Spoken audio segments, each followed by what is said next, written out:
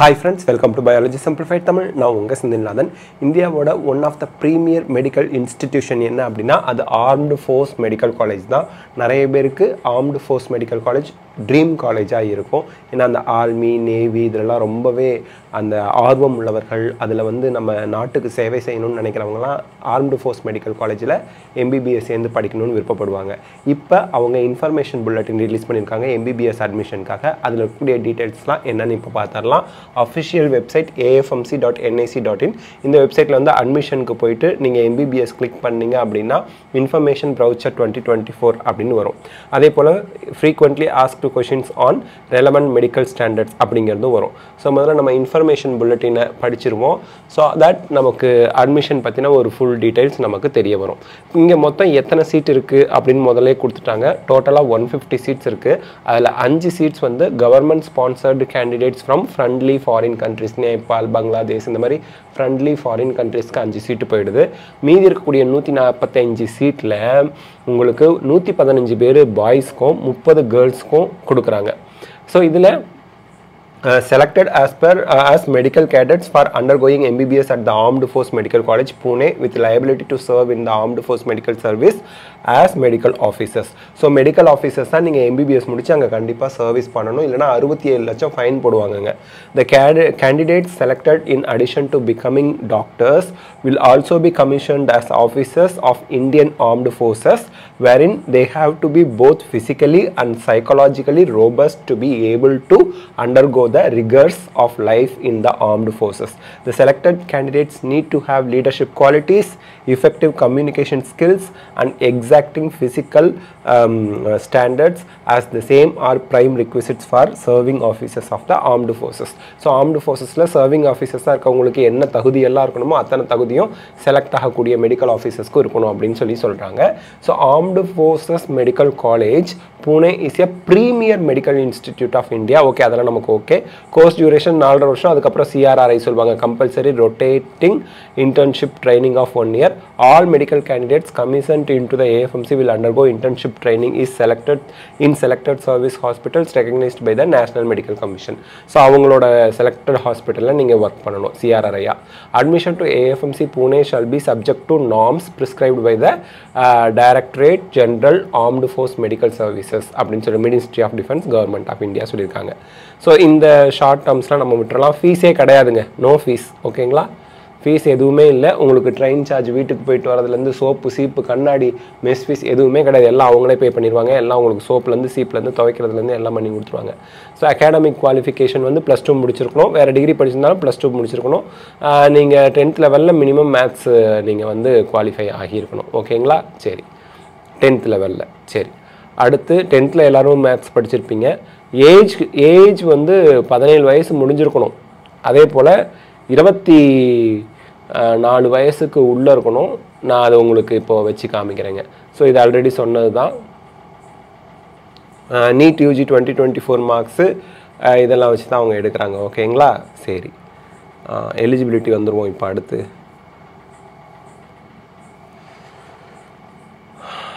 நீங்கள் இடையில எப்பயாவது நீங்கள் வந்து ஒரு வேளை காலேஜில் ஜாயின் பண்ணி 7 நாளுக்கு அப்புறம் 7வது நாள் சாயந்தரம் 4 மணிக்கு மேலே நீங்கள் வந்து ஐயோ என்ன ஆளை விட்டுருங்க, எனக்கு இதெல்லாம் ஒத்து வராதுன்னு நினச்சிங்கன்னா 67 லட்சம் ரூபாய் நீங்கள் ஃபைன் கட்டணும். பாண்டு பீரியடு அந்த இதெல்லாம் சர்வீஸ் லைபிலிட்டிலாம் வேணான்னா அதுக்கெல்லாம் பர் வீக்குக்கே 28,166 ரூபாய் கேட்பாங்க போல இருக்குது. உங்களால் உடம்பு முடியலன்னு நீங்கள் சர்வீஸில் இருக்க முடியாதுன்னா கூட 4.5 வருஷம் முடிச்சுட்டு அந்த 1 இயர் இன்டர்ன்ஷிப் இருக்கு இல்லைங்களா, அந்த இன்டர்ன்ஷிப்புக்கு வாரத்துக்கு 28,116 ரூபாய் பே பண்ணணும் அப்படிங்கிற மாதிரிலாம் சொல்கிறாங்க.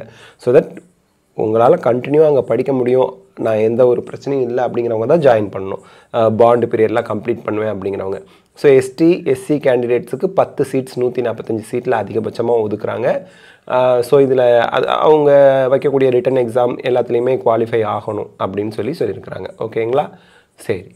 எல்லா மெடிக்கல் ஃபிட்னஸ் எல்லாமே அவங்களுக்கு கரெக்டாக இருக்கணும். எல்லாருக்கும் உள்ளது தான். ஸோ ஃபஸ்ட்டு டாக்குமெண்ட் ஸ்க்ரூட்டினி, உங்களோட டாக்குமெண்ட்லாம் கரெக்டாக இருக்கா பார்ப்பாங்க. ஏதாவது தப்புனா எனி டைம் அவங்க வந்து உங்கள் அட்மிஷனை கேன்சல் பண்ணிடுவாங்க அப்படின்னு சொல்கிறாங்க. Hostel facility boys hostel girls hostel தனித்தனியாக இருக்குது. மெஸ்ஸிங் ஃபெசிலிட்டி வெஜிடேரியன் நான் வெஜிடேரியன் ரெண்டுமே இருக்குது. ஸோ உங்களுக்கு தேவையான ரேஷன்ஸ் நீங்கள் வாங்கிக்கலாம். Hostel accommodation and allied services இது எல்லாமே வந்து உங்களுக்கு ஃப்ரீ தான். AC 3 tier railway warrant for journey during term vacation, college to home and home to college, AC 2 tier rail journey on railway warrant after being commissioned. இதெல்லாம் சொல்லியிருக்காங்க. Book and equipment allowance 6000 ரூபாய் per year கொடுக்குறாங்க. Stationary allowance 1680 ரூபா per year கொடுக்குறாங்க. 210 ரூபா per month கொடுக்குறாங்க.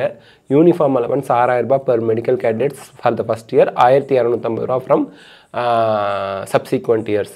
Hair கட்டுக்கு 210 ரூபா per month கொடுக்குறாங்க. வாஷிங் அலவன்ஸ் 840 ரூபா per month கொடுக்குறாங்க. பிரேக்கில் வந்து 315 ரூபா கொடுக்குறாங்க. டியூரிங் பிரேக் 315 ரூபா கொடுக்குறாங்க. All AFMC கேடெட்ஸ் R provided. Insurance அவங்களே பண்ணி கொடுத்துட்றாங்க. ஓகேங்களா? எப்படி டிசிப்ளின், நீங்கள் டிசிப்ளினாக இருந்துக்குங்க, அவ்வளோதான். ஓகே, ரேகிங்லாம் பண்ணக்கூடாது, அது எல்லா காலேஜ்லேயும் இருக்கிறது தான். ஸோ இதெல்லாம் நீங்கள் பார்த்துக்குங்க. அதுக்கப்புறம் நீங்கள் சம்பளத்தோட 3 வருஷம் நீங்கள் அவங்க சொல்கிற இடத்துல ஒர்க் பண்ணுறதுக்கு என்னங்க பிரச்சனை? அதனால் பிரச்சனை இல்லை. ஓகேங்களா? mcc.nic.in அதில் தான் நீங்கள் வந்து என்ன பண்ணணும், அப்ளை பண்ணணும். ஓகேங்களா? சரி, எப்படி செலெக்ஷன் பண்ணுறாங்க அப்படின்னு பார்க்கலாம். ஒரே நிமிஷம், எலிஜிபிலிட்டி எங்கேயோ பார்த்தேன்.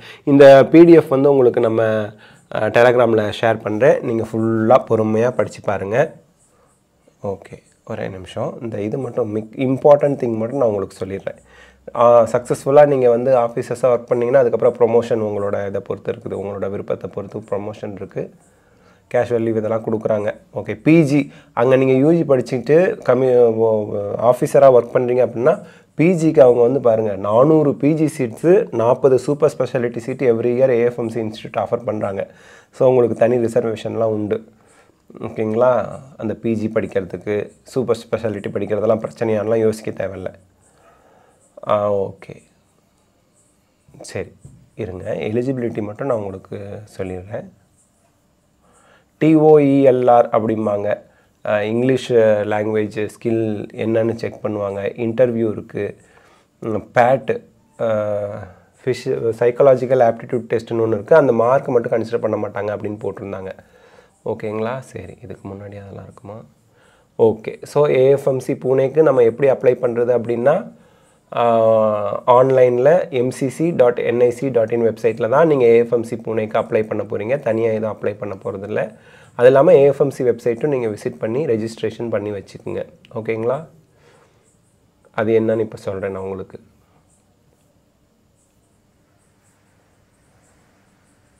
இங்கே இருக்குது பாருங்கள் எலிஜிபிலிட்டி. இங்கே பாருங்கள், test of English language and reasoning TOELR will be in the form of computer based test CBT. 40 MCQ இருக்கும். ஒரு MCQக்கு 2 மார்க்கு. தப்பாக எழுதுனா -0.5. ஒரு தப்பான ஆன்சருக்கு நெகட்டிவ் மார்க்ஸ் 0.5 போயிடும். கரெக்டாக எழுதணும் 40 கொஷின்னு. அதே போல் சைக்காலஜிக்கல் ஆப்டிடியூட் டெஸ்ட் வைப்பாங்க. அது வந்து அந்த ஸ்கோர் வந்து ஃபைனல் மெரிட் லிஸ்ட்டுக்கு கன்சிடர் பண்ண மாட்டாங்க. ஆனால் அது குவாலிஃபையிங் எக்ஸாமாக வச்சுப்பாங்க. So examination, return examination score அது என்னது, நீட்டு. இன்டர்வியூ மார்க்ஸ், இன்டர்வியூ வைப்பாங்க. அதுக்கப்புறம் TOELR, அந்த test of English language and reasoning தான் TOELRங்கிறது. இந்த 3ஐயும் சேர்த்து தான் உங்களுக்கு மெரிட் லிஸ்ட்டு ப்ரிப்பேர் பண்ணுவாங்க. இதில் இன்டர்வியூவில் வந்து என்னெல்லாம் உங்களுக்கு கேட்பாங்க அப்படின்னா, உங்களோட ஹாபீஸ் என்ன, ஜென்ரல் நாலேஜ் என்ன, இன்ட்ரெஸ்ட்டு, ஹாபீஸு, பர்சனாலிட்டி உங்களோட பர்சனாலிட்டி, இதெல்லாம் பேனல் ஆஃப் ஜட்ஜஸ் வந்து செக் பண்ணுறாங்க. ஓகேங்களா? சரி, அடுத்து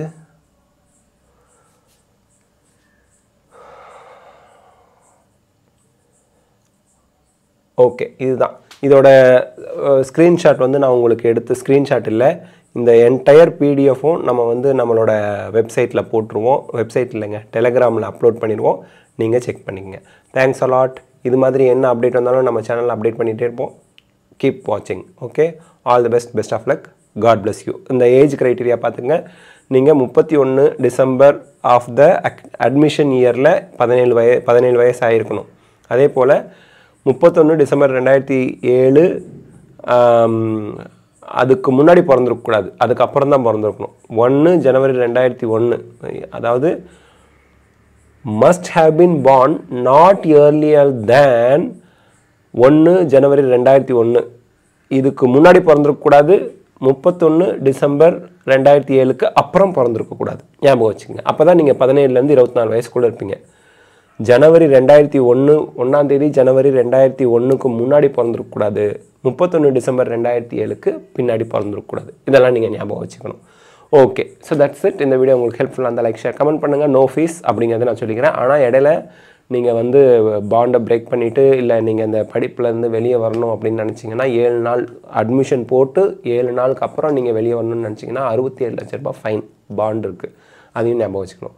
ஸோ இந்த வீடியோ உங்களுக்கு ஹெல்ப்ஃபுல்லாக இருந்தால் லைக் ஷேர் கமெண்ட் பண்ணுங்கள். பயாலஜி சிம்பிளிஃபைட் தமிழ் சேனலுக்கு சப்ஸ்கிரைப் பண்ணுங்கள். Because your support is our strength. Thank you.